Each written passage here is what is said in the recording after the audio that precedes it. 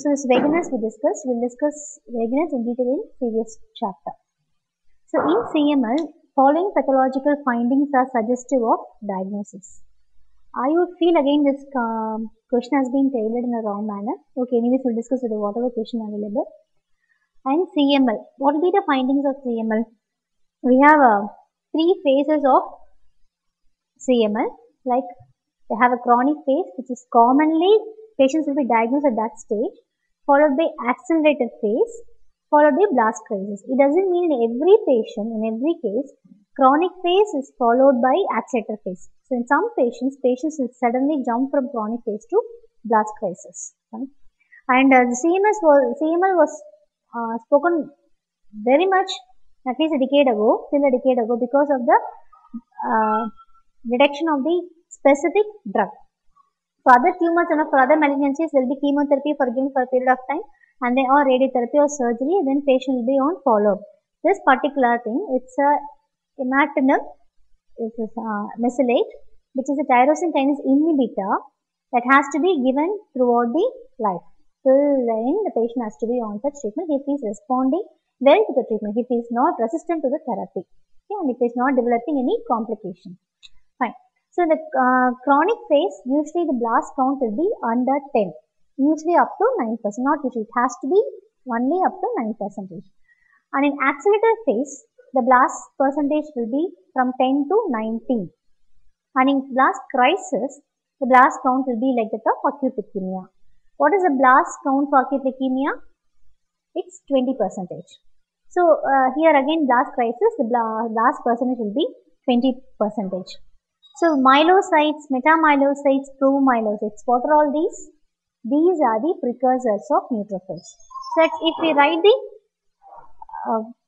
the differentiation stages of myeloid cells, it's like starts from committed cell to myeloid lineage, the myeloblast, then your promyelocyte, myelocyte, metamyelocyte, the band form or the stap form, and then the polymorphonuclear cells or the neutrophils. That's how it evolves.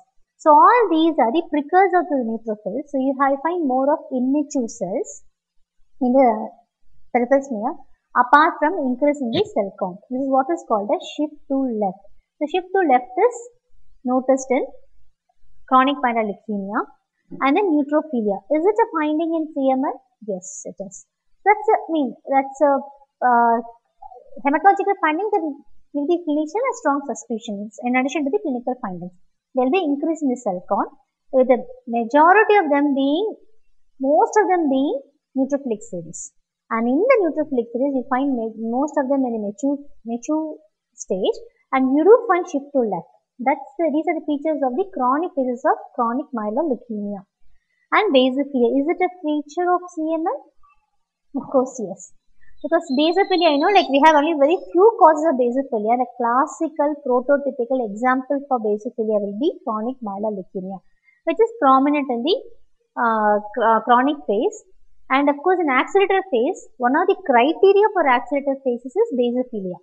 Okay, other features like blast count up to 19%, from 10 to 19%, thrombocytopenia, persistent thrombocytopenia, unresponsive thrombocytosis, splenomegaly, cytogenetic evolution, and the presence on basophilia, eosinophilia, all these are features of accelerated phase. And when it comes to blast crisis, when a patient comes to your attention for the first time and the patient is on blast crisis, how are we going to differentiate it from acute myeloid leukemia? There are very subtle differences, especially if the patient is not a known case of CML.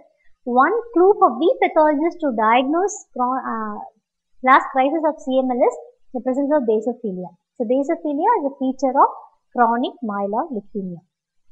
Yes. And then leukocytosis, of course it is. It doesn't mean that every case of leukemia will have leukocytosis. This is false, especially with respect to acute leukemia, especially with respect to acute lymphoid leukemia. Sometimes, we have something called as leukemic leukemia, subleukemic leukemia, where the counts may not be elevated at all. But CML is a general rule that there will be leukocytosis. What is a peripheral blood picture of CML called as?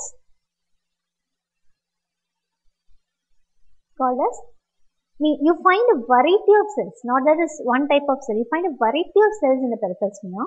It's called as like garden party appearance, like how people come well dressed up in different clothes for a party. It's like that. That's a garden party appearance for CML in contrast with CLL. So what will be the appearance of the peripheral, that picture of CLL? They're more or less the mature cells, mature lymphocytes. They all will look more or like the same unless they progress to CLL by PL, pro-lymphocytic leukemia, or CLL it progresses to even higher categories. So otherwise it will have a monotonous appearance. Then in that case it is called as school prayer appearance, where like in a school prayer all the children will be uniformly dressed up. Like that, that picture will be uniform. So in contrast with CML, chronic phase especially. So all these are features of CML. So feature of primary tuberculosis. So primary tuberculosis means it has Ghon's complex. What do you mean by Ghon's complex? It's a triad. We have a Ghon's focus, this is primary pulmonary focus, usually in the mid lung, lower part of the upper lobe or the upper part of the middle lobe, like that. So that will be the Ghon's focus with lung consolidation with necrosis, caseous necrosis and all, and then the adjoining lymph node and the connecting lymphatics. So lymphangitis will be there. So you have a parenchymal Ghon's focus, we have lymphangitis, we have lymphadenitis. So all these three put together will form the Ghon's complex. That's a primary finding in primary pulmonary tuberculosis. And will there be pleural effusion? Yes, it can be. And will there be fibrosis? Yes. But miliary mottling is usually a feature of primary progressive tuberculosis. It's not a finding in primary tuberculosis. And the answer cavity has been given, but it is actually wrong, because cavity is usually a finding present in secondary pulmonary tuberculosis. It's a host reaction to it. It's a host reaction that destroys. So it's not seen in primary pulmonary tuberculosis, usually a finding of secondary tuberculosis. Bilateral pulmonary pleural effusion seen in which condition?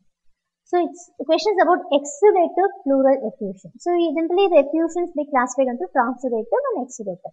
Generally the non-infective conditions, the inflammatory conditions, the hemorrhagic conditions, the malignancy conditions, the autoimmune disorders, all these are associated with exudative effusions, and not to be forgotten is pancreatitis. That's why the serum pancreatic amylase measurement is one of the part of assessment protocol in exudative effusion, for any case for that one, because to rule out the possibility of pancreatitis, at least chronic pancreatitis, it's like that.